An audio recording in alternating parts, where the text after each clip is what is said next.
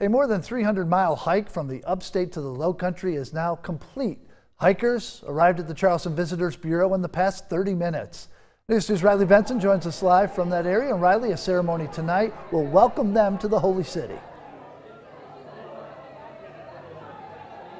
Yeah, Brennan, this is the second annual South Carolina 7 expedition, starting in the mountains, finishing here on the coast. Now, hikers spent the last month making the journey, identifying ways to better protect the ecosystem from harsh weather for years to come.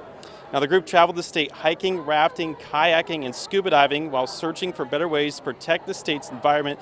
The initiative was started last year when Governor Henry McMaster tapped retired Major General Thomas Mulkinen to lead the mission through his Floodwater Commission. The group has participated in other events across the state, planting more than 3 million trees. Mulkinen says 3 of the biggest issues, nuisance flooding, coastal erosion, and flooding from North Carolina, are what the group is focused on. He's hopeful more people will get involved next year.